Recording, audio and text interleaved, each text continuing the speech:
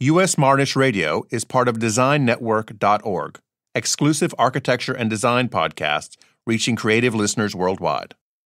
Hi, I'm Elizabeth A.T. Smith. I'm the author of Blueprints for Modern Living, History and Legacy of the Case Study Houses, and we're listening to U.S. Modernist Radio. Mama don't allow no architecture around here. Mama don't allow no architecture around here.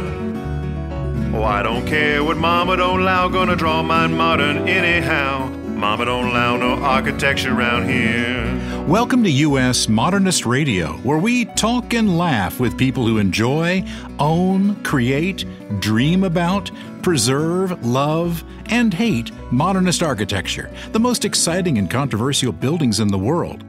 This is the fifth year U.S. Modernist Radio has covered the New York Architecture and Design Film Festival. If by festival you mean mostly online, and by New York you mean all over the planet. Every year, producers, experts, stars, and creators gathered to premiere their latest architecture and design documentaries. And this past year, with COVID subsiding but still concerning, Executive Director Kyle Bergman had a hybrid schedule of virtual and in-person screenings. Today, George talks with people behind three of those documentaries: Nico Weber of Inside Prora, Lauren Levine of Unity Temple, Frank Lloyd Wright's modern masterpiece, and Nathan Eddy of Battleship Berlin. Later on, a special musical guest you saw last year on America's Got Talent, Storm Large. And now, still hurting from Frank Gehry's continuing rejections, here's your host, Mr. Modernism, George Smart. Hey, thanks, Tom. Not that I haven't tried, for years really, to get Frank Gehry on the show. I mean, while still turning out amazing buildings, he is in his 90s and probably has better things to do than talk to us. A friend of his recently told me that Frank is limiting his appearances. Oh well. The invitation's still open, Frank. Did you know, Tom, that Frank Gehry spent his honeymoon decades ago in a hotel designed by John Lautner? Oh, the one in Desert Hot Springs. Oh, yeah, outside of Palm Springs? Yeah. Oh. It's an amazingly designed 4 rooms at the Hotel Lautner that are still going. Yeah. You can book one of these, just like Frank Gehry did. No honeymoon required. People do have weddings there, though, and receptions, and U.S. Modernist takes a group every February to watch a dramatic sunset while sipping wine and chatting with past podcast guests Tracy Beckman and Danny Heller, who run the place. In fact, a picture I took of sunset a couple of years ago there is still the desktop wallpaper on my computer. It's memorable. It's pretty. U.S. Modernist Radio is underwritten by modernist realtor Angela Roll. In a timeless adventure we are completely making up, realtor Angela Roll grew up in Estonia, the daughter of a former ambassador wrongly accused of spying on next-door Lithuania. He was cleared, it turns out, because Estonia only has 6 spies, and everybody pretty much knows who they are. After a night of partying with Le Corbusier's son, Boozy Corbusier, Angela took the ferry across to the Gulf of Finland, causing an international incident involving a little red dress, a wood-turning lathe, the Finnish Coast Guard, and a $2,400 bar tab she accidentally signed over to Björk. Oops. Angela escaped the resulting media frenzy on a train to Denmark in the company of international man of mystery Eric of Aarhus, whom she later married, and then moved to North Carolina to become a real estate agent, specializing in modernist houses. Angela advises buyers and sellers on everything from appropriate renovation to shipping a lathe from Helsinki. Reach her at angelaroll.com. That's ROEHL or 919-995-0550. Thank you, George. Based in Berlin, director, author, and producer Nico Weber studied philosophy and German literature. She worked as a print journalist for Die Welt and as an editor for the program Kulturzeit. For more than 20 years, her TV productions have been broadcast throughout Europe, examining philosophical questions, especially the challenges of filming the unfilmable. And what's more unfilmable, really, than a gigantic Nazi-sponsored indoctrination camp/vacation resort on the Baltic Sea, abandoned for decades? Here's George with Nico Weber and her first full-length feature film, Inside Prora. Nico, Prora has been around for a long time, and we'll talk about its origins, but it seems like it's getting a lot of attention in this last 10 or so years. Why is that? Oh, I think the attention Prora gets in the last 10 years is because it was forgotten for so long, completely forgotten, I would say. And in the last 10 years, everything changed in Prora. It's kind of a huge and really impressive transformation process because Prora was once the monster by the sea, the Colossus of Rügen, and it was a completely abandoned site for a very, very long time. And since 2012 or so, the transformation process started, and in the meantime is completely sold to different investors who try to rebuild and renew the whole area and the building itself, of course. How did it get started? I mean, why did the Nazi Party want to build this giant thing? It's nearly 5 kilometers long. Yeah, it's 4.5 kilometers long, and it's 5 blocks left. In former times, of course, it was 7 blocks, and 2 blocks are still there, but completely abandoned.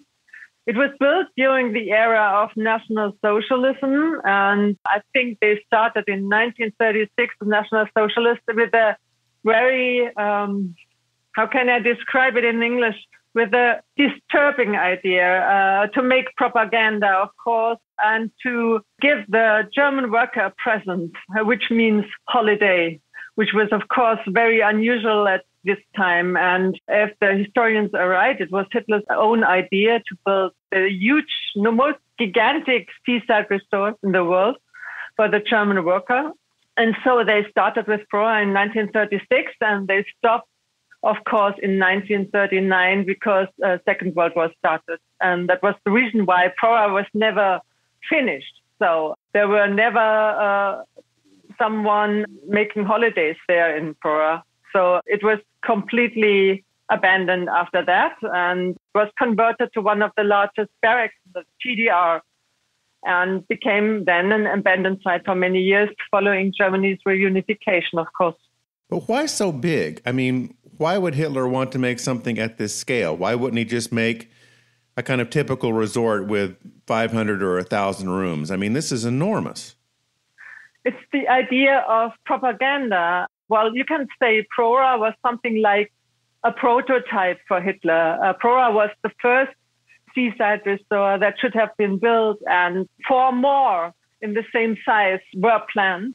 And it's so interesting because the idea of mass tourism was not originally the idea of the National Socialists, but it's connected to it somehow, because before Prora, they tried to establish the Strength Through Joy organization, and they had a prototype compared to the Strength Through Joy organization in Italy.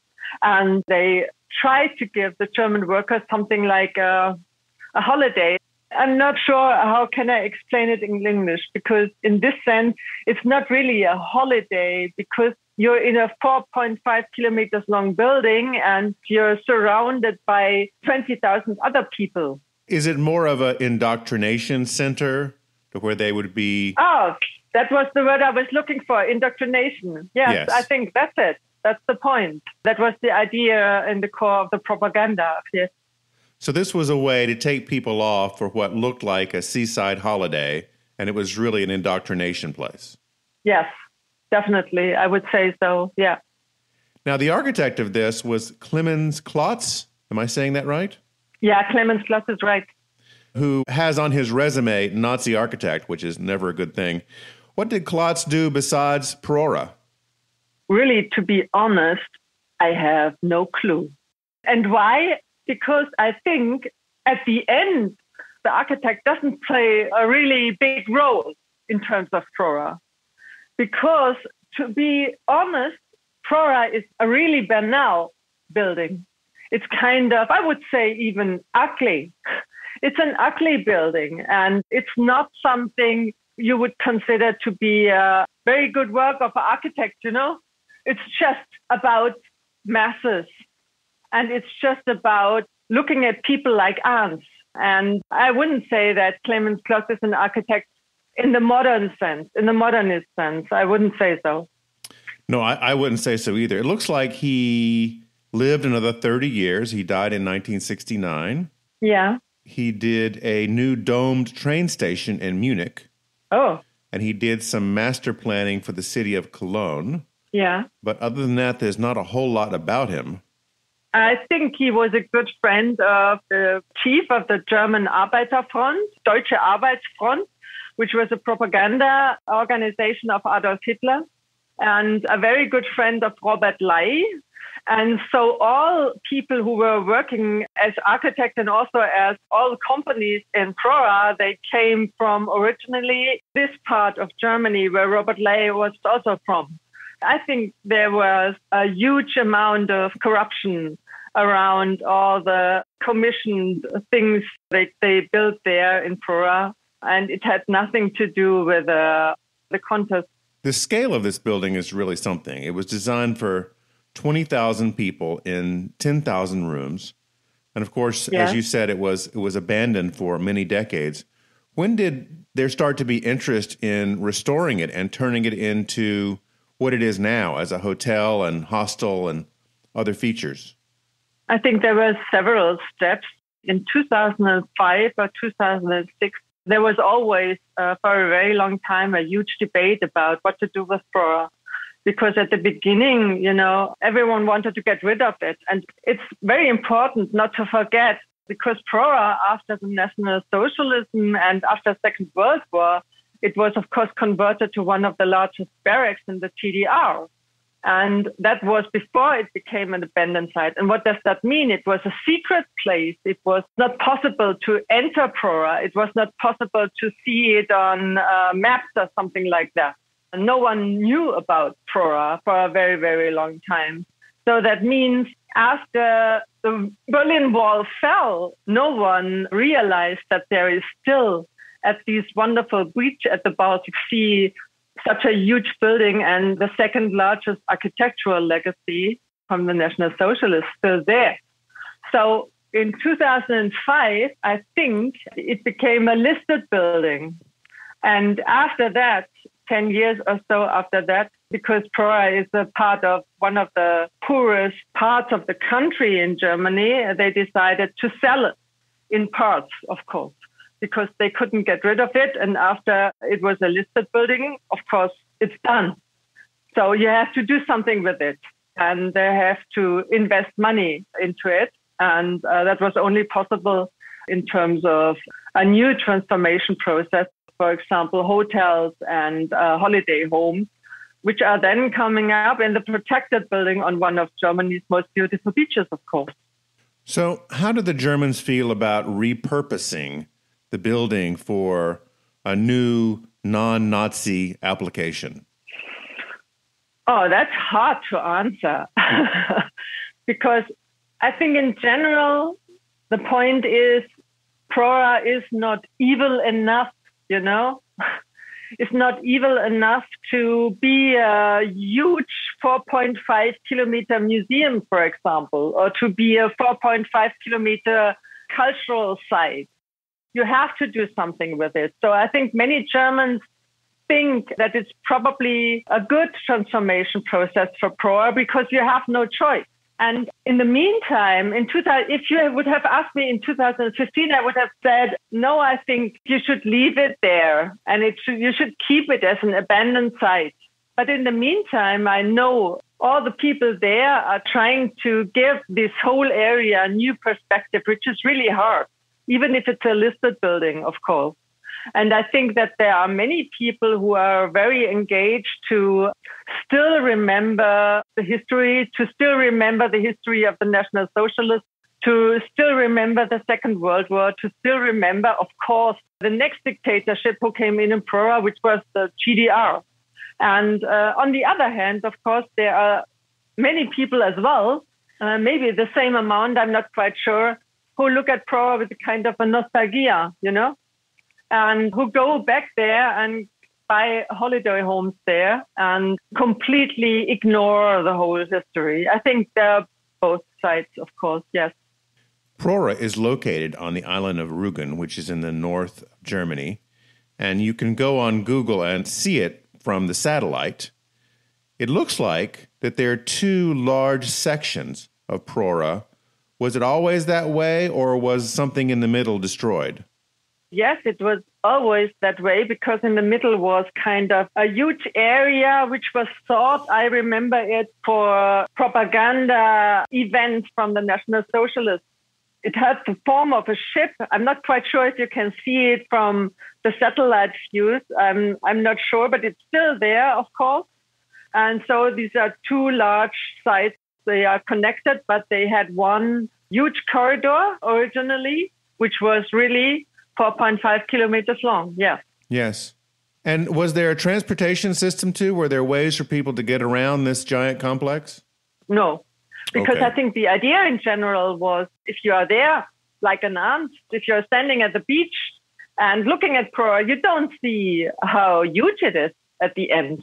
You just see it from the sea or from above or from the sky. But if you are there, if you are inside Prora, you have these long corridors. But the perception of the building itself is, I would say, limited. Of course, it's a mass building, but that is the interesting thing about the building itself. It's not high, it's just long, 4.5 kilometers long, but it's just 5 floors. So you cannot imagine how huge it is at the end. And people can visit there now. There is a large youth hostel. There is a retirement center. There's quite a few different kinds of housing available on the property. Yes, good research. Yes, it is. And I assume you've stayed there. Yes. What was it like to stay in Prora? There's a difference between I and my team. Of course, we filmed once in Prora in abandoned park, and we stayed overnight there and filmed during the night. And that was quite interesting because you hear sounds everywhere and it's really spooky. It's a little bit like compared with a child going into the dark basement and searching for boxes with secret mystical stories in it, for example. And that was quite interesting because in the abandoned parts of Prora, the nature itself, as well as the animals, really, you hear the sounds from them by night. And the other thing was when we were filming there, we stayed in one of the hotel blocks, which is block 2, the Prora Solitaire, which is in average normal, very comfortable hotel in the meantime. Nico, is Inside Prora going to be available to the public on streaming networks, or is it going to be on the festival circuit for a while? It's still on the festival circuit until spring 2020 because we just finished the film at the end of 2019. I wanted to start with the festival circus around spring 2020. And then, as you probably know, the pandemic started and there were no festivals anymore and everyone was just online. And so it felt like, I think it was really depressing for the whole team. And of course, like many films who were produced at that time, fell in like, I would say, a big black hole of the COVID pandemic. That was really a quite challenging time, I would say. So it will take a little while to get out there. Hopefully it's 2022. Yeah. The film is Inside Prora. Thank you, Nico, for talking with us. Thank you very much. That was George talking with Nico Weber of Inside Prora. Lauren Levine produced hundreds of hours of television in the last 20 years, launching her career at Whitewater Films in Los Angeles as Director of Development for Rick Rosenthal. She has produced and directed network, reality, and documentary programming for ABC Family, Discovery, Disney, TLC, Warner Brothers, Lifetime, National Geographic, and TV One. She headed to Chicago to document a task that's never easy: restoring a Frank Lloyd Wright building.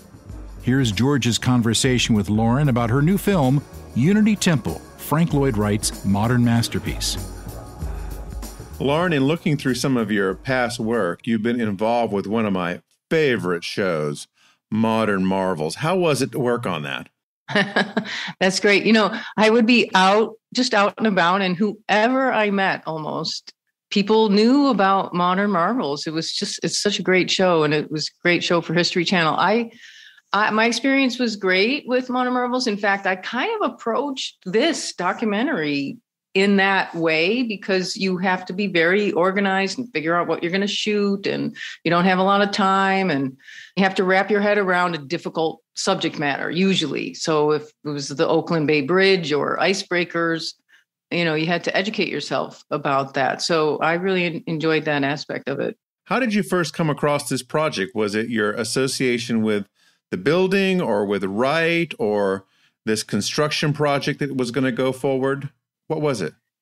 It was actually a friend of mine who took on the role of executive director at the time, Heather Hutchinson. She's not in that position anymore, but we were friends, and she told me about this new job she had and the restoration. And I just immediately said, I wasn't really thinking of myself as doing a documentary, but I said, well, that's fantastic. You should definitely document that. Or what are your plans to document it? And it evolved into the board and Heather and Brad White deciding to actually make a documentary about it. And what year was this? 2015. Okay. So it was a while ago that's when they started construction. And even before I knew I was going to actually do a film, I sent a camera person out to the site in Chicago to film the building in its existing state before they put the fencing and the scaffolding up, just in case we decided to do it. So I would have that footage of the building in its current state. You know what I mean? So once they had the scaffolding and the fencing up, you wouldn't be able to see it. Before construction started in 2015, how many years had they been working on the permissions and the planning and getting the experts and getting the budget and all that? I think Gunny Harbaugh, the lead architect, I think at some point in our interviews and discussions, he might have been working on it for 20 years. It was a long time. I think there was various stages of decision-making and should we do it this way and should we do it that way? And then, of course, the funding, and then Alphawood Foundation came through with the funding. And I think once that ball got rolling, I really can't say for sure, but I'm sure it took them at least a year or two to gear up. It's an incredible amount of research and work going before you even put the scaffolding up. I mean, this really was sort of like a modern Marvels for modernism, wasn't it? It really, exactly. It really was, yeah. What did they discover when they were doing the demolition part of it that they didn't know was there? Well, I think it was the roofing above the classroom that was the biggest discovery. And so that involved the second skylight. And I can't, speak to the extreme ins and outs of that, but it definitely was a surprise, and it definitely was a big expense. The concrete was uneven. There had been water damage there that they hadn't gotten to, you know what I mean? It hadn't shown the damage yet. But once they started to get up into the corners there, they saw there was a unevenness in the roof. So they had to add to it and build on top of that. The building had been pretty much patched together for decades, right? Well, they did this whole thing in the 70s where they did the shotcrete process and kind of restored some of the concrete that had been damaged. And then at some point, I didn't put this in the film, but at some point, there was a piece of the roofing or something that fell in the sanctuary that didn't hurt anybody. But that was, I think, another little inspiration for them to get going on the overall restoration. Was that the ghost of Frank Lloyd Wright being pissed off about something? That's right. You really can feel him. It's interesting. There was a guy, Joe Siri, who I just loved. He was in the film, and I had this really special moment that it didn't work in the film, but this really great moment at the end of interviewing him. He spent so much time in his research in this wonderful book that he wrote about Frank Lloyd Wright and Unity Temple and other liberal religious buildings at the time. So it's a really wide study, but very, very detailed. And I said, did you miss Wright in a way? Did you? And he said, I really did. He really felt kind of like you said, like he didn't say his ghost, but he really felt the presence of Wright in his life, because he had done so much painstaking research on the details of why he chose this and why he chose that. Like in the film, he says how Wright was very concerned with the textures. And I loved those moments because for me, that was what was interesting about it for me, was to tell the story in the details, and that's, again, what makes a good modern Marvels is you make those details as interesting as you can. It's not going to get everybody in the audience because everybody in the audience might not care about the granules and the texture of the concrete and the colors and the texture of the paint and things like that. But Joe it was just really touching, really, to hear him say that he had spent so much time with him that he was kind of feeling kind of low when he wasn't digging into Wright's life in the same way. One of the prominent features of the house that's talked about in the film is the experience of going into the building through the entranceway and then coming into the main sanctuary. Describe that for our listeners. Yes. I think Wright himself did refer to it as this path of discovery. And Blair Kamen, the architectural critic at the Tribune, I realized when he came to do his interview, he was so articulate.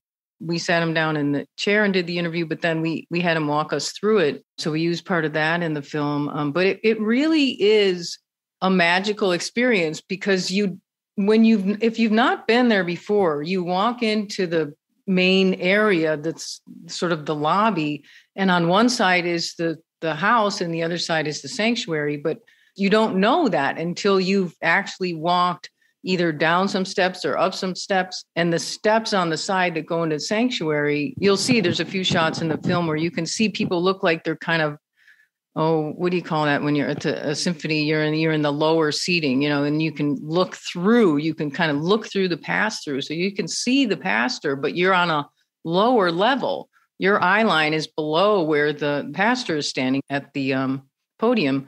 And then there's inside, you walk in, again, there's a shot where Blair describes it, and then you open up and there's these, 3 other levels of seating. But no matter where you sit, everyone can see everyone else.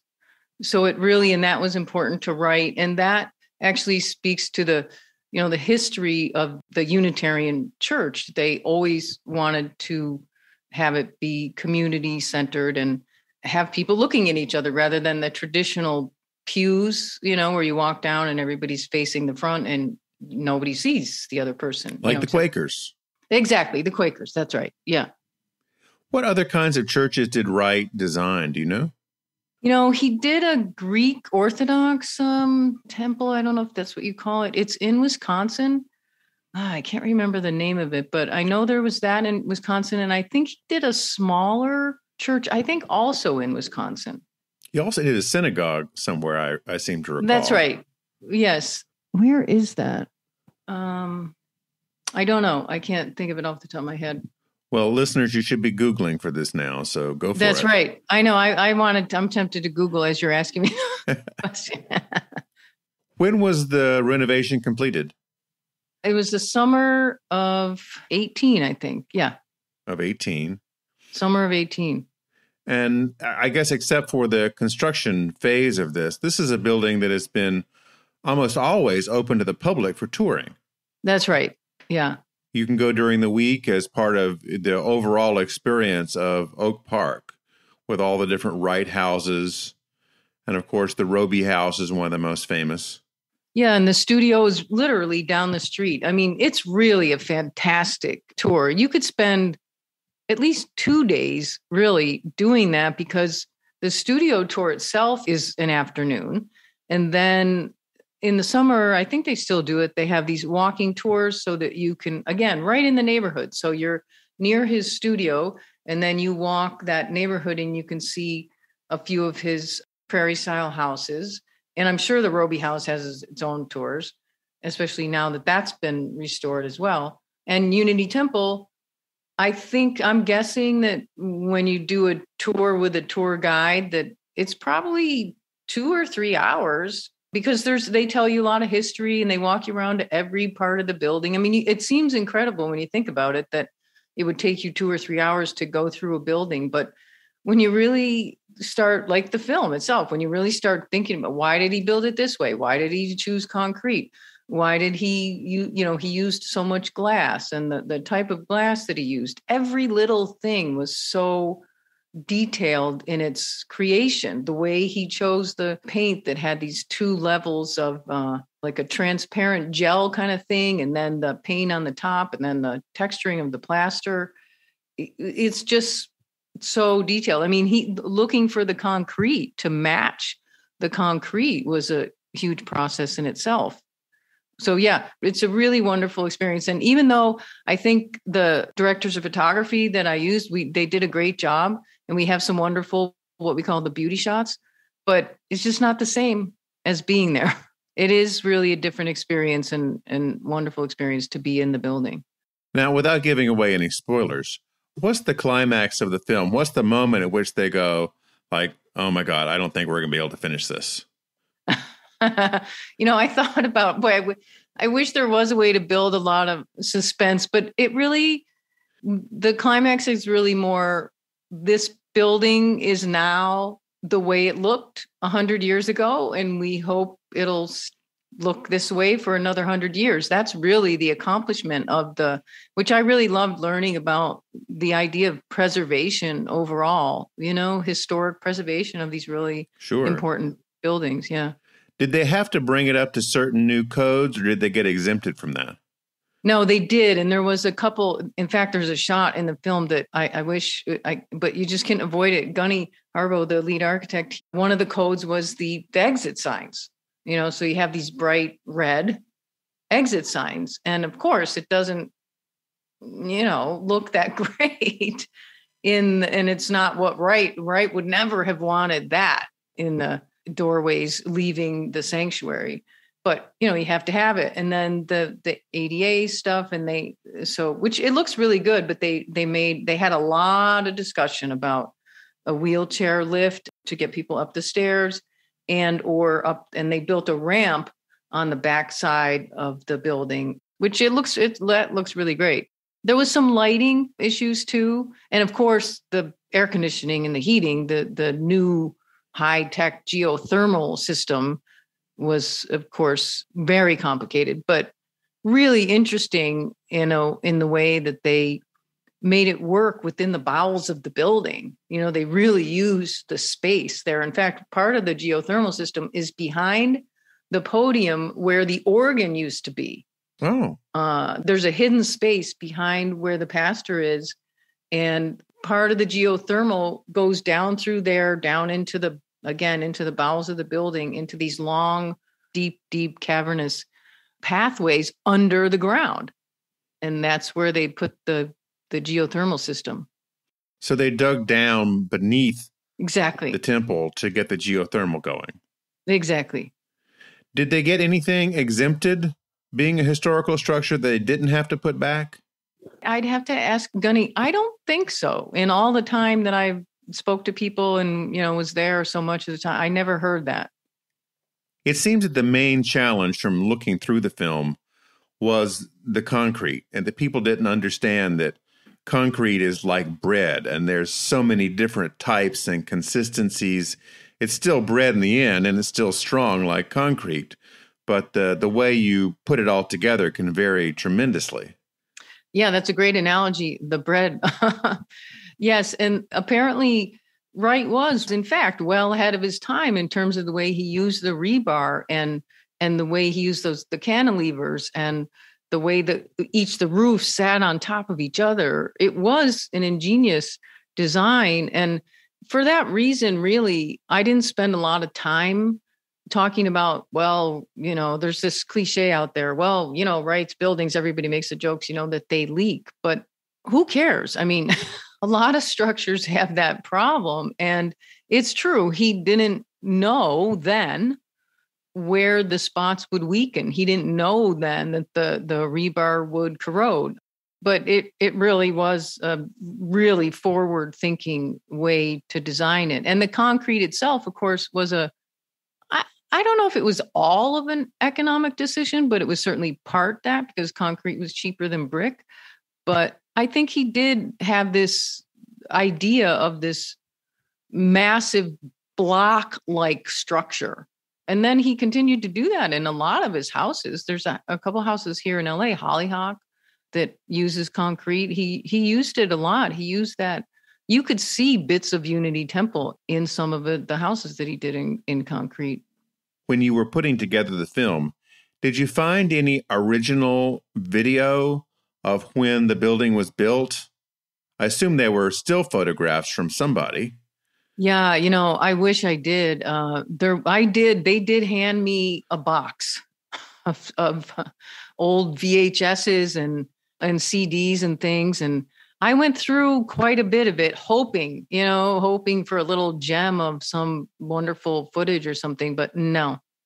And it was amazing. Actually, that's one of the reasons I was able to convince the board and the executive director towards the end to let me spend a little extra money and bring in a really top director of photography, because, I said, when is this ever going to happen again? When are you ever going to film this building in all its glory? Now's the time to do it. And we spent 4 days, if you can imagine, with a camera crew, just me and a camera person and a camera assistant, filming the building, the close-ups of the walls, the beauty shots, and then of the light coming in. We were sitting there, actually, I think it was the last day. And of course it's Chicago, so you can't predict the weather. And it was a cloudy day, which was kind of a bummer. We were done. We were tired. The camera gear was gone. And we were sitting in the sanctuary, and all of a sudden the sun popped up into those windows, those clear story windows up at the top. And I said, guys, I'm so sorry, but get the camera. So we ran and got the camera set up, and we probably got, 6 or 8 really wonderful shots of the light shining through and just all different aspects of the building. And the sun just popped up, and we had about, maybe 20 minutes. And I was so happy to get those shots, because they all play at the end of the film. Is there a place that the public can view the film, or is it going to be in the festival circuit now? It's now in the festival circuit, and I'm about to make a distribution deal. So I would imagine it would be available on, the myriad of streaming platforms like the Hulus and Amazons, and the distributor will pitch it and sell it to these various platforms. It might even be on the movies on American Airlines. Those kinds of deals, they kind of throw the net wide. But yeah, I would look for it on the streaming platforms. I would think by the spring, maybe the summer. The film is called Frank Lloyd Wright's modern masterpiece, Unity Temple. And this is Lauren Levine. Thank you, Lauren. Thanks, George. Really great to talk to you. We are back in Berlin now with American filmmaker Nathan Eddy. He studied journalism, architecture, and filmmaking at Northwestern University before moving to Germany in 2008. In addition to his work as a writer and filmmaker, Nathan has worked with preservationists to aid landmarking efforts for endangered works of modernist and postmodern architecture. In 2017, he led the effort to save the postmodern Philip Johnson and John Burgee AT&T building in Manhattan. You know the one, it has the Chippendale top. In 2018, he was unsuccessful in his efforts to save the Helmut Jahn building in Chicago. His new film, Battleship Berlin, concerns plans by the city's powerful Charité Hospital to destroy a brutalist icon of the Cold War era, an animal research laboratory known as the Mausebunker. George has an idea about that to run by Nathan. Here's his conversation with Nathan Eddy about his new film, Battleship Berlin. Nathan, before we start talking about the Mausebunker, I want to talk with you about another building first, a building that I don't really understand. I understand it less than the Mausebunker, and that's 550 Madison Avenue. You were very involved in working to save that. Why? I was. What's sort of hilarious about that, the origins of that story as well, is that I was flying back to New York from Berlin to promote Starship Chicago at the Architecture and Design Film Festival in New York. And I had a layover in Oslo. And so I was so thrilled to have this long layover in Oslo so I could go see Snow Hedda's concert hall. Oh, sure. Yeah. Beautiful opera hall. Right on the water. And I was thinking like, oh, this is so cool, right? Because, Snow Hedda's a pretty big firm and this is one of their, real big masterpieces.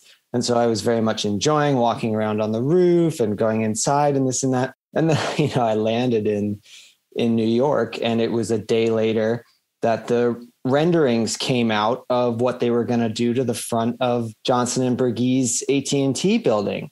And I had this immediate visceral reaction. I thought, absolutely not. Absolutely not. And so I messaged my friend, Adam Nathaniel Furman, who's a designer in London. And I said, what do we do? we can't allow this to happen. And he said, start a petition and have a protest in front of the building. And so I put that together. He and I pooled about $200, which was pretty much all the money we had at the time. And I contacted Liz Waitakis of Docomomo. And I said, will you help me? And she said, of course, we'll help you. And then I knew we needed like a celebrity ringer architect to guarantee the press coverage that I wanted. And so I called Bob Stern's office and I said, will Bob come to the protest? And they said, well, Bob's not really into protests. I said, yeah, but Bob's really into publicity. And they laughed. And I thought, I think we'll get Bob. And he came with the model. And, it's always been such a controversial building. And I thought that, if we can get the ball rolling, because it's New York, because it's the AT&T building, because it's postmodernism, the international press should pick it up and we should be able to get the building saved for about $200. What a deal. Yeah, it was pretty good. Now, was this the first major effort to save a postmodern building? Well, no. They have successfully landmarked the Portland building that Michael Graves did. And then they had to change some of the features of it to bring it up to code. And they did some other things to it that were sort of discuss whether or not that would alter the landmark status of the building. But I'm almost positive that that's on the National Register. Obviously, the situation in Chicago with the State of Illinois Center is still very much up in the air. Although if you ask any reasonable architecture historian, that building qualifies across the board for protected status.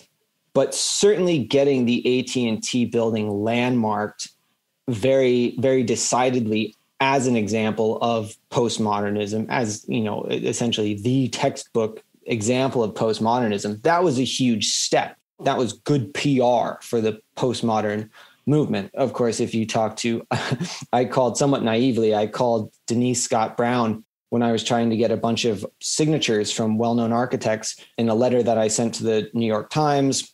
And I called her and I said, would you sign this petition? And she said, young man, that's a very brave question that you're asking me. She was like, no, I will not. I will not sign this petition. Philip Johnson took all our ideas and that building is a bastardization of everything that we were trying to do. And then we wound up having a really lovely conversation for close to an hour about architecture and this and that. And she said, next time when you have a more, what was the word she used? A more worthy building, feel free to call me again. And I said, okay, thank you, Miss Denise Scott Brown. That's a great story. Yeah, that was a good one.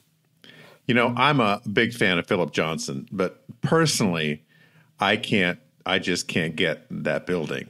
But a building that I have now come to love, which I didn't know much about, was the Mouse Bunker, the subject of your movie. Yeah. It's just really a thrilling building and story. Tell us about how the building got started. What caused it to be built? Sure. In Berlin, ever since the wall went up, you had this sort of, in addition to the political, ideological battle that was going on between the East and the West, you had a sort of architectural battle that was going on as well, where each side was trying to demonstrate its superiority in terms of aesthetics and the sort of the look of contemporary architecture. And so in West Berlin, they spent a lot of time and they spent a lot of money on representative buildings for public institutions, including the Free University of Berlin, which was down in the southwest of Berlin. And that included science and medical research buildings, which is where the Mäusebunker, the mouse bunker, comes into play. And the building took quite some time. It was designed in the 60s, and then it wasn't finished until 1980. So you can imagine that at this point, the whole sort of brutalist phase was decidedly on the way out. I mean, funny enough, Philip Johnson and John Berge designed that AT&T building in 1979. So, we're way past brutalism at this point. And then in 1980, this stranded warship of a thing made out of precast concrete elements opens in the southwest of Berlin. And it is an animal research facility. It's where, mice were tortured to death. I mean, the name Mäusebunker is a little bit ironic because it assumes that they're maybe in charge of the facility, which I can assure you was not the case. But this was essentially like pharmaceutical research, right? Yeah, scientific research. Okay. I mean, it wasn't just a place where people killed mice for sport or something like that. No. And what's funny is that the reason that the building is empty today is not because we no longer do medical experiments on animals. They just moved their new facility a little bit farther outside the city. What does the building look like? Since we're a podcast, you'll need to describe it. It looks like a warship out of a science fiction film. It's a very long, canted building with these large blue exhaust pipes that stick out of it that resemble the cannons that you would see on battleships. There's some sequences that I actually wound up shooting myself of the building in the snow. And if you've ever seen The Empire Strikes Back, the second Star Wars film, it looks like this sort of bunker or this sort of crashed spaceship on Hoth. Yeah. So it's certainly not what I would call a friendly looking building, but it has this innate sort of raw power and this sort of dark charisma to it. People are predictably floored whenever they see it in person. And that's where a lot of the building's sort of notoriety has come from of late, is because people go down to see this. It's very Instagrammable, as we would say. Yeah, we used to call that photogenic, but now it's Instagrammable, right? Of course. When did the pharmaceutical function of it stop? It's been vacant for a couple years now. And they have just sort of been keeping that. When we took a tour through the building and filmed all inside, it's completely empty. They're totally cleaned out because they built this new facility for this purpose. And that's kind of why Charité, the hospital group, is sort of keen to demolish the building, is because it was built very specifically for this purpose of animal research. And it's no longer being done then. The question is, well, what could you then turn the building into? Most of the building is windowless. Large sections of the building cannot be, you can't go into them unless you've got the sort of the HVAC system actively running. Otherwise, there's no air. And then there are these huge sort of middle floors that are all given over to the HVAC system. So it's sort of like a giant bunker lab thing. And did the hospital group own it all along? Yeah, Charité's always owned it. Has always owned it. Okay. Yeah. In looking at your movie, I just couldn't help think, looking at all the piping and the old scientific equipment and the way it was laid out and everything, it's like, wouldn't this make an incredible brewery? Oh, that hasn't been suggested yet. I mean, you could see setting up all the pipes and the tanks and everything in there, and you wouldn't need to have windows for your tanks of beer. Or a Mäusebunker brew. Yeah. There's your business plan. Yeah, Charité has been a little bit non-responsive to the more creative ideas that have come out. But man, Germans and beer, maybe that's how to crack this nut. Because you would think that in addition to producing it there, you could make these little terraces in place. You could outfit it so people could come, tour the beer making process, do some sampling, you know, and what an Instagrammable moment at your Mouse Bunker Brewery. 100%. We actually had a screening of the film on one of those terraces in front of the building with a big screen and then the Mäusebunker behind. And as the sky was getting darker and darker, the building was sort of disappearing and the moon was rising in the back while you've got the images of the building on the screen right in front of you. And it was a really spectacular event. And we had 120 people come down there. It's not as easily accessible as some of the other places that you can get to in Berlin on public transit.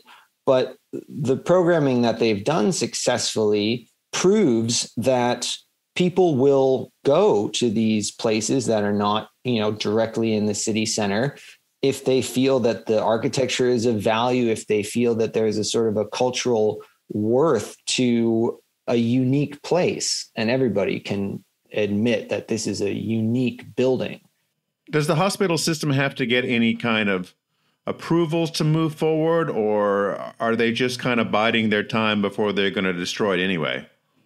Well, one of the interesting things that happened was while we were making the film about the Mäusebunker, and the Mäusebunker is the star of the film, so to say, but the film actually concerns two buildings. And the other one is the former Hygiene Institute, which is right across the street from the Mäusebunker. And Charité had plans to demolish both of those buildings. And over the course of making the film, Charité backtracked on the Hygiene Institute, the Hygiene Institute, and said, you know what? We're actually going to repurpose this building and refurbish this building, and we're going to find a new use for it. And that building is now an official landmark. So it indicates that, as one of the architects in the film puts it, there are learning curves to these institutions. You know, we went through a similar process with AT&T when all of a sudden the giant faceless international conglomerate of real estate people who own the building suddenly said, well, you know, it's really such an honor to have such an iconic building in our portfolio. It's like, oh yeah, you mean the one you were about to rip the face off of? Yeah, that one. Yeah. So the thing with the Mäusebunker is that it's going to be tricky to find an adaptive reuse. We just found one, Nathan. I think we got it here. That's true. I have to say, the next time I have a meeting with any of these people, I'll definitely have to bring that up, because honestly, that hasn't yet come up, and that is really a stroke of genius. Well, you know, if they do it, please invite us over, because we'd like to be there for the opening ceremony of the brewery. First round's on me. Prost, as they say. Did you find any special secret rooms in the place as you were exploring? Any really unusual?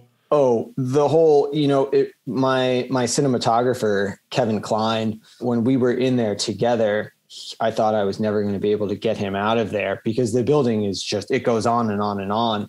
There are lots of very creepy sort of orange and yellow tiled hallways. It has a bit of a Shining kind of feel to it. I saw that times. From some of the photos. Yeah. Yeah. You think Jack Nicholson is going to peek out from behind a corner. For sure. It has creepy vibes. And, you know, certainly with the whole history of the building, you go into these full stainless steel rooms. There are these odd little dumbwaiter sort of things where you pass from one room to another, and all of this equipment can be sterilized, goodness knows why, and a lot of like pressurized doors. Yeah, it's really weird. But then on the inside, on the outer edge of the interior of the building, there are these triangular windows that extend out of the building.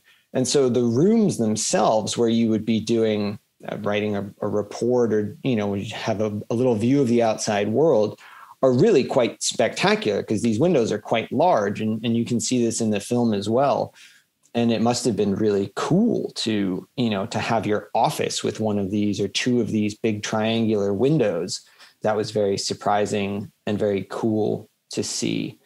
But again, those rooms make up the sort of the tiny perimeter of the outside of the building, and the guts, the bowels of the building are windowless, and they still had everything running, all the mechanical systems. So when you're in there, there's this kind of oh yeah, I suspect all that piping, right?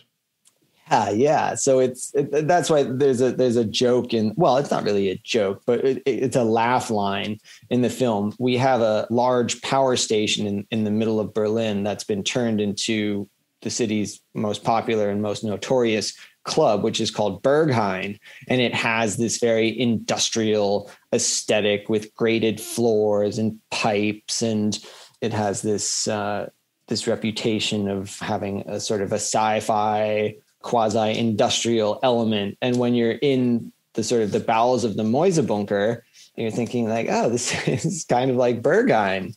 And somebody brings that up in the film. And so that gets a big laugh every time we screen it, because it's its own sort of aesthetic and world. So that the idea of a club has been brought up. And so having a brewery on site to supply the club would make perfect sense in a perfect world. Absolutely. Tell me about the pipes that come out of it. Are they decorative or do they have a purpose? No. Those are actually there to supply. Some of them are there to push bad air out of the building, and others are there to supply the building with fresh air, as I understand it. And I couldn't quite tell what the scale of them were. I mean, how big are they across? Let me see. They're maybe like the size of a dinner plate in diameter, but they extend a good couple of meters out of the building. I mean, they look like, like the guns on the side of a warship. Yeah. Yeah, they're big, and they typically come in sets of 2 or 3.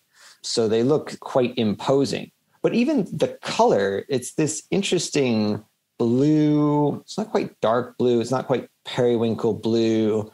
And then with this sort of dark gray of the concrete that's aged over time. It's a very striking color combination. When we were doing one of the posters for the films, we had to go back and forth quite a few times to get that right color blue, because it's sort of a very particular hue. Nathan, do you think now if you went back to Denise Scott Brown, she'd sign a petition for the Mäusebunker? Oh, good question. Should see if I still have her phone number. Yeah, that might be something for you. Yeah, you always wonder how it's going to go from building to building. My dad saw the film and loved the film, but he said, Nathan, that building has no aesthetic value whatsoever. And I said, well, thanks, Dad. I'm glad you like the film. The proud father. Yeah, indeed. And he is very proud, and I owe a lot to him. Yeah. But yeah, brutalism is not his thing. That's why when it comes to these types of buildings, this type of engagement, I think, is really important, because, brutalism is still a really hard sell. I would say postmodernism is an even harder sell. At least people can look at brutalism and appreciate maybe the ruggedness of it. Right. The mass of it, yes. Yeah, exactly. Or this kind of, in the case of the Mäusebunker, this somewhat threatening kind of... The snow-covered ship on Hoth. Yes. Yeah, exactly. People sort of innately sort of understand, or it taps into their existential fears or aesthetic predilections, maybe even. But yeah, postmodernism, people are like, oh God, that was garbage when it was built. It was garbage now. The film is Battleship Berlin. Thanks so much, Nathan, for talking with me. It was an absolute pleasure. Thank you so much for having me on the show. And Denise Scott Brown, expect a call. I'll call you soon, Denise. That was George with Nathan Eddy and the new film Battleship Berlin. Singer, songwriter, and siren Storm Large was born and raised in suburban Southborough, Massachusetts. From the age of 5, she started singing and writing songs and attended the American Academy of Dramatic Arts in New York. In 2002, she moved to Portland, Oregon, originally planning to quit music and attend the Western Culinary Institute. But at the urging of friends, she began singing with a band called the Balls. Storm attracted national attention as a contestant on Rockstar Supernova, and she's the author of Crazy Enough, named Oprah's Book of the Week. Storm tours with her own band, Le Bonheur, as well as internationally with Pink Martini. Welcome, Storm. Hi, how are you guys? We are great. It's so nice to have you on the show. Thank you for having me. It sounds like you guys interviewed quite a few amazing jazz musicians, and maybe they could lend a hand with your theme song and help you guys out with that. Well, you can be the first to volunteer, I tell you. Just send me a couple of words and I'll work something cool out for you. Okay. Oh, wonderful. With no swears. All right. Well, before we get started, I have a question. Okay. When you were on America's Got Talent, there was this odd exchange between you and Simon Cowell. He asked if you had met before, and you gave a very deflective answer. Had you actually met before? No, I was just trying to be funny that maybe we had some biblical Rendezvous? relations back in the day. It's just kind of, sometimes men see women. Have we met? Have we met before? Right. He wasn't flirting. He wasn't flirting with me. I was just being a jack on stage. That's all. Well, it was pretty funny. I liked it. Thank you. Now, your talents aren't limited to the stage. Our ACE research team said you were once a competitive rower. Oh, yeah. I was in the junior nationals. I was ranked something like 6th in New England for my age. I think when I was 14, 15, 16. But it's weird because I was really, really good, but I'm just not a competitive person. I had all this pressure on me, and I really just was doing it so my dad would talk to me.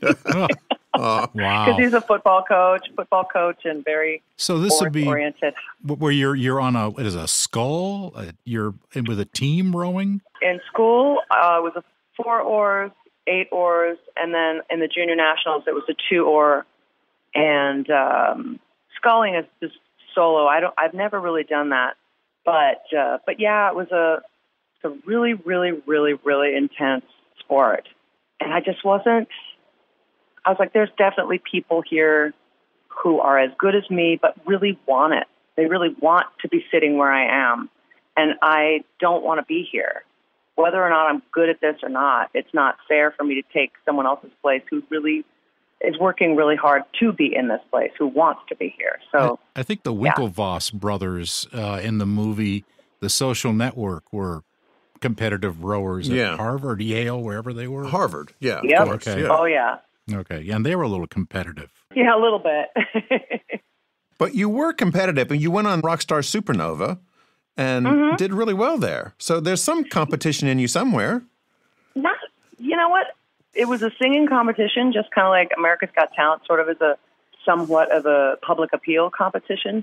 But I'm the kind of person who's just like, yay, everybody, oh my God, you were so good. Because I was just such a lonely kid, and music and singing and being funny and being flamboyant or whatever got me my social life and brought me all my friends and was the thing that I have that kind of cured my loneliness. And so when I'm sharing that, I will always be competitive with myself and always try to do better than I did last time and figure out how to do something better always. But I've never been the kind of person who is like, I'm going to be better than him. I'm going to be better than her. I've never been like that. I hate that. I think it's just not productive. Yeah. But I understand it's motivating for some people, for sure. Now, how did you hook up with Pink Martini? Well, Thomas Lauderdale, the band leader, and I had been friends for a while in Portland. Portland, small town, especially in the music world. And Thomas and I did a lot of fundraising, a lot of political stuff together. And then when China Forbes had a vocal cord injury, Thomas and China really, really, really encouraged me to please just take a temporary spot while China recovered. And I finally agreed, and I'm really glad that I did. But man, it was hard. I had to learn 10 songs in 5 languages in 4 days before performing 4 sold-out shows at the Kennedy Center in 2011. Is that all? Wow. Yeah, oh, that's all. I was so nervous.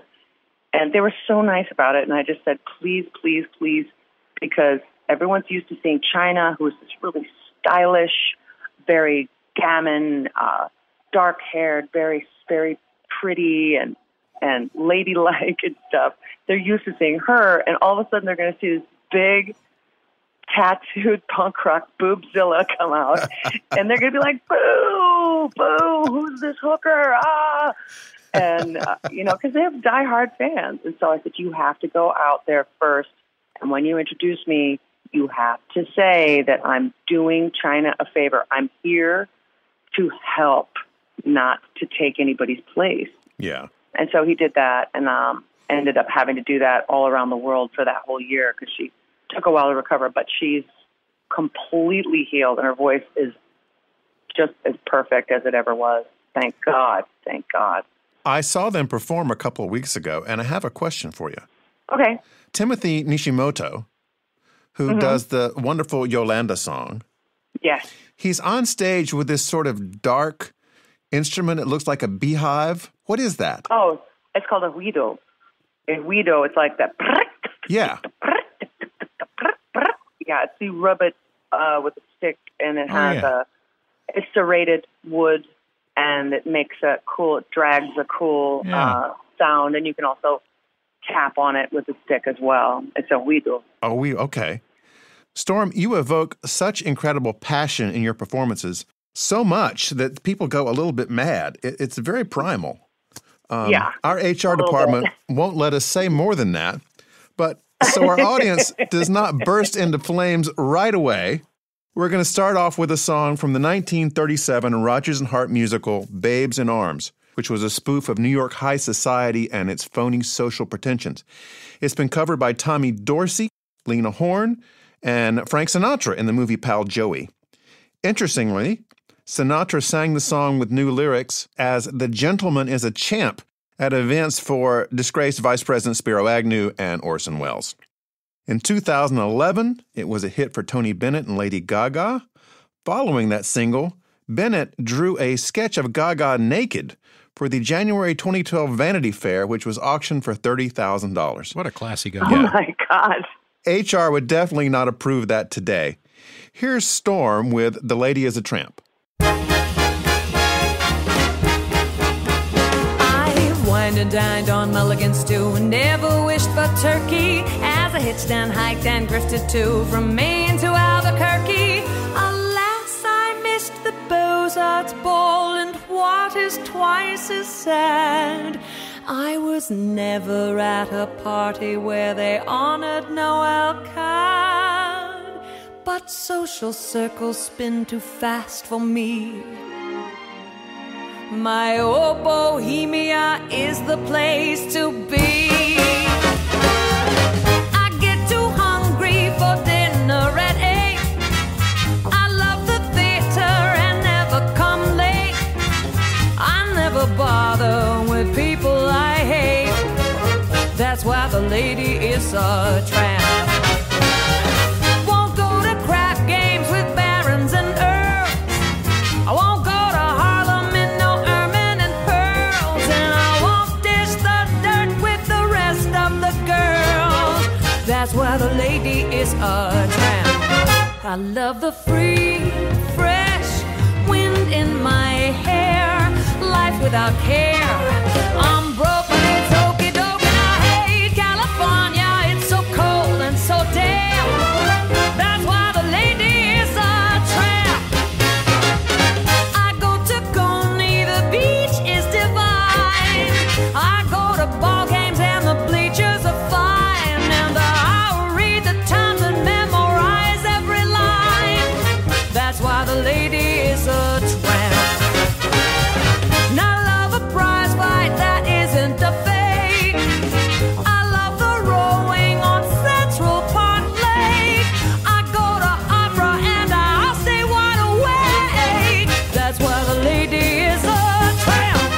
I love the green grass under my shoes. What can I lose? I'm flat, that's fair. I'm all alone when I lower my leg. That's why the lady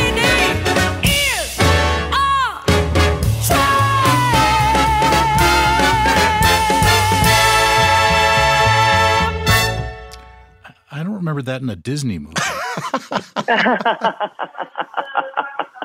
It's funny. I've actually played at venues where my reputation precedes me, and we sometimes get the talk where they remind me that their donors and their sponsors are older and maybe don't understand some of my ribald humor and some of the more raw nature of my stage performances. And that's understood. I totally get that, even though I maintain, I'm like, look, if they're older, especially if they're older women, they've been through a lot, and they're fine. Yeah. Nothing they haven't seen before. Yeah, they want a lot of older ladies in particular. They're just like, thank you so much. That was so awesome and real. But there was this place, I cannot remember the venue, but they said, yeah, we can't do ladies at Tramp. And I said, why? Like, well, it's just not. We just don't like that kind of talk. I'm like, it's a what? It's a song lyric. I think it's from 80 years ago. I know, and I think in the original musical where it appeared, it was sung by a young girl, just talking about how if a woman is real, it's kind of ironic, you know. Like, so I guess if a woman is real, she's a tramp. Yeah. Well, I'm glad we've gotten rid of most of that. Yeah, we have. Well, we're keeping on, you know. I mean, no one sketched a nude of me to make $30,000 yet, but there's definitely some amateur photography out there that I'm sure will do me really well when I run for office one day. Hey, there you go. Okay, well. Yeah. Well, you know. Oh, absolutely. But there is still some shame around that kind of stuff, which I would love to be the person to heal that with some clever argument, but I think it just takes time. It just takes time for people to, you know, like cannabis is legal in a lot of places now, and in some places it's considered an essential business, marijuana. Yes, that's right. That's right. So back in the day, people were like, no, if you smoke pot today, you're going to be doing heroin in a week. I was like, well, someone better tell Willie Nelson because he's about to die. Storm, you sang this next song on America's Got Talent. You unassumedly took the stage in jeans and a jacket like a mom stepping out of Target with avocados, paper towels, and toothpaste. No gown, no hair, just a good old middle-aged gal stepping up to sing a good old middle-aged jazz standard covered by hundreds of artists. You could tell the judges were prepared to be unimpressed. The song, I Got You Under My Skin, was written by Cole Porter in 1936. It lost the Oscar for Best Original Song to The Way You Look Tonight, but became a signature tune for Sinatra. He sang it at all his concerts, a tradition followed by his son Frank Jr. Louis Prima and Keely Smith charted with it in 59 and the Four Seasons in 66. After the usual niceties with the AGT judges, including that exchange with Simon Cowell, Storm started singing. Then something happened. She blew away the crowd and seized the night in an electrifying performance. So here's Storm with I've Got You Under My Skin, and you can see the AGT version on YouTube.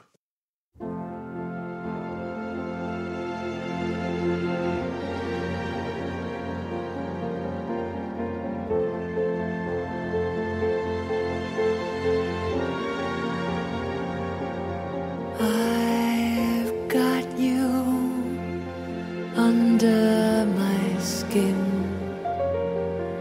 I've got you deep in the heart of me, so deep in my heart that you're nearly a part of me. And I've got you under my skin. I've tried so not to give in. I said to myself, this affair never will go so well. But why do I try to resist when, baby, I know so well that I got you under my skin.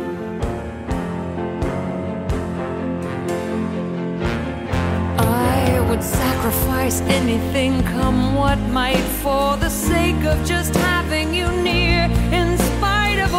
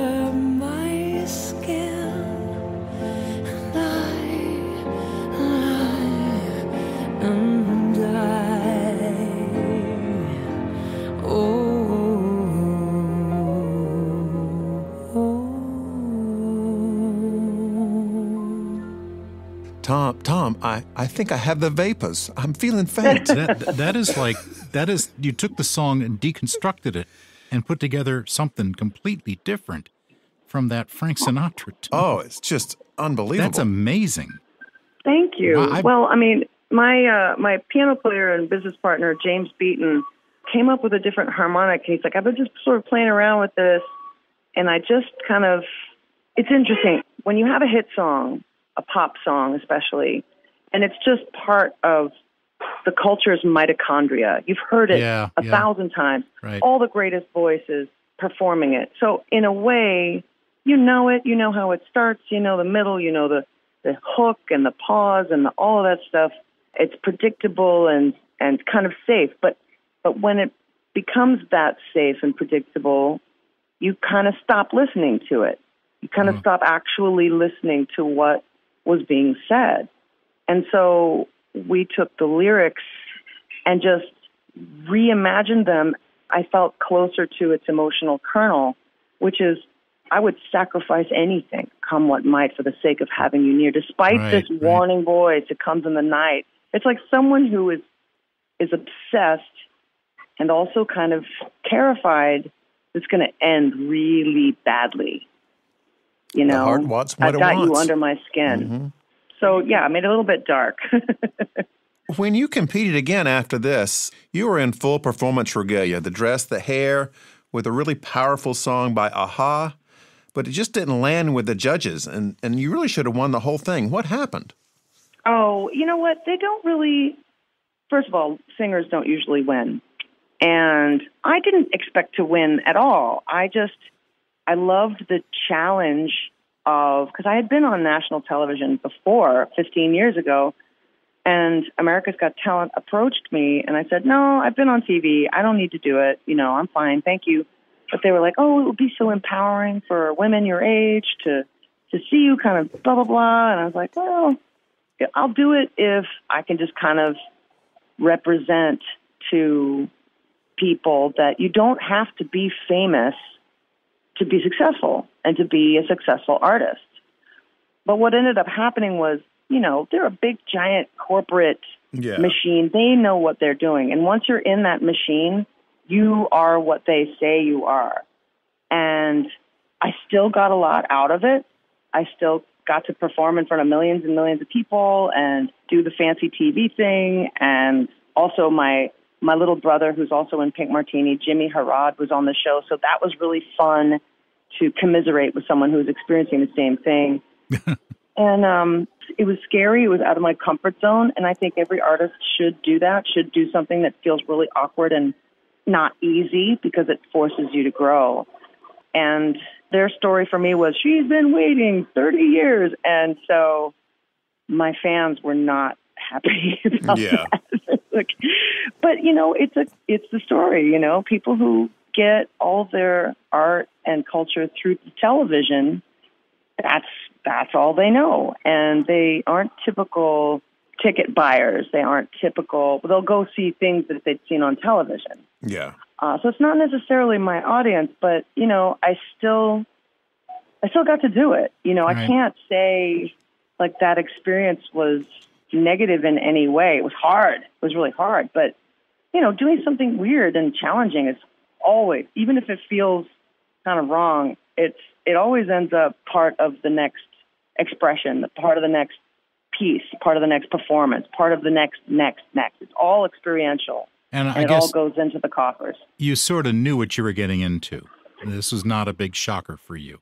No. I mean, I'm 52, and I've been in this business for 30 years. Big business, big fancy TV stuff, and big fancy Carnegie Hall and Kennedy Center. And also, like, I got my start in punk rock clubs, you know. I never thought I would get further than that.